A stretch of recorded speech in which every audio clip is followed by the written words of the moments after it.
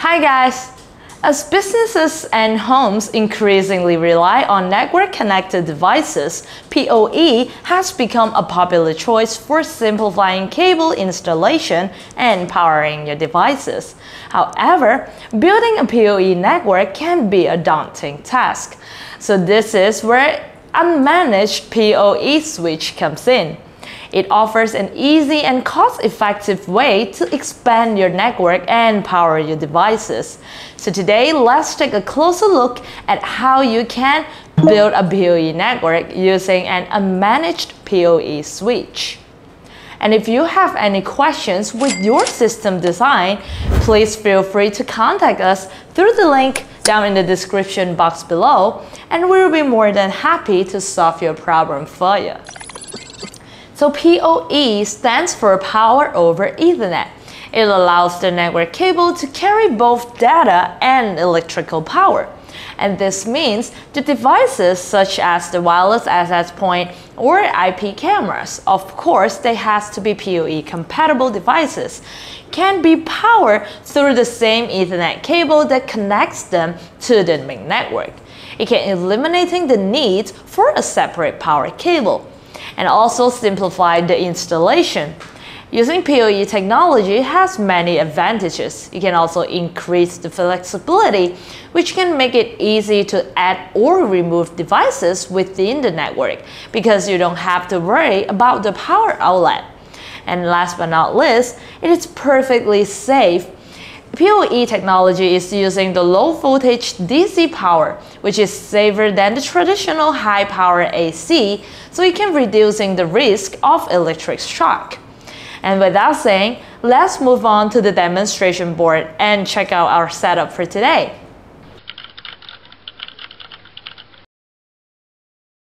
So today we are going to connect two IP cameras and wireless access point using the PoE switch.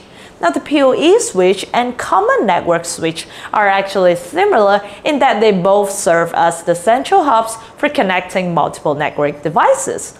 The key differences between the two are power delivery, capacity, and managing. Remember, PoE switch can eliminate the need for a separate power set for your edge devices. But PoE switch also come with a variety of types. They're managed and unmanaged. So you might wonder, what are the differences between them? A managed PoE switch can offer advanced network management capacity and can be configured through a web interface, but also it requires more technical knowledge. On the other hand, unmanaged PoE is designed for simple plug-and-play use and have no configuration options. So without saying, let's do the connection together. So this is the monitor and the network video recorder. The images will show up later on after we connect it with the IP camera.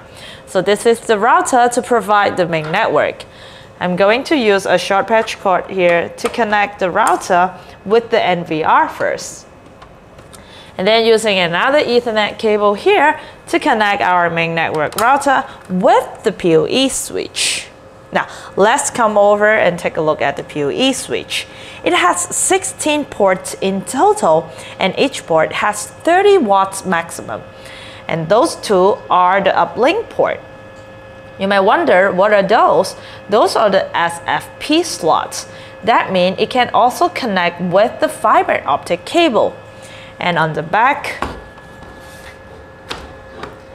we have the AC adapter here and the grounding spots over here. And now, let me power it up first and plug it into the uplink port. And this is the CCTV mode. If you turn on the CCTV mode, you can extend the distance for 250 meters. However, the signal will drop down to 10 megabit per second. So let's turn back to the default mode. And I'm going to connect two Ethernet cable here so we can connect to our edge devices. And since we have 16 of them, so you can put it wherever you want. And those two Ethernet cable are connected here. Let me try the wireless access point first. I'm going to use one of the cable and plug it in here. This wireless access point is PoE enabled. Here we go. And we can see the indicated lights is getting on. There's no extra power source needed, only the Ethernet cable. So now I'm going to connect the IP cameras. I'm going to connect 2 of them using the 2 Ethernet cable in here. And you can see the indicated lights are on. Let's see if there's images. Let's give it some time.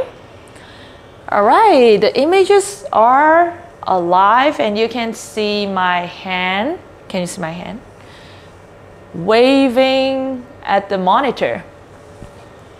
All right, so the whole setup is done. So here are a few more tips for you. Our unmanaged PoE switch today has total 185 watts of power budget, and each port can provide up to 30 watts of power. And it can also support up to 1000 megabit per second. So it can also connect with not only PoE enabled devices, but also non-PoE devices. But only it will transmit the data, but not the power. And also this is a 16 port. We also have 4 and 8 ports and different types, and commercials, outdoor and industrial type. It depending on the environment that you're going to install the PoE switch.